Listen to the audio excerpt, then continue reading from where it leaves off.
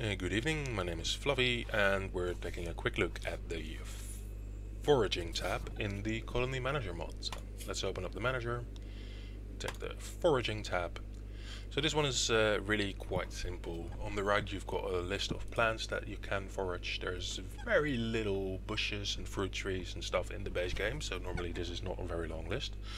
But then if any mods add any, they should appear there, so that should help with them. And the left side you can set a target count, so how much of the fruits do you want.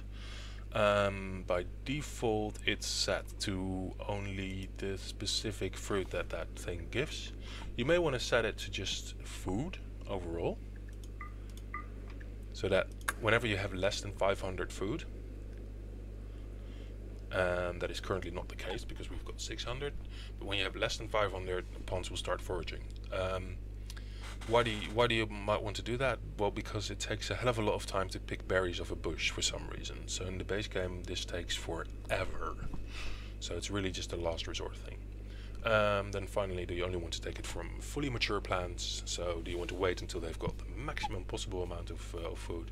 Or do you really just want them to get it now and do it as quickly as possible? And then finally you can set up a restriction area.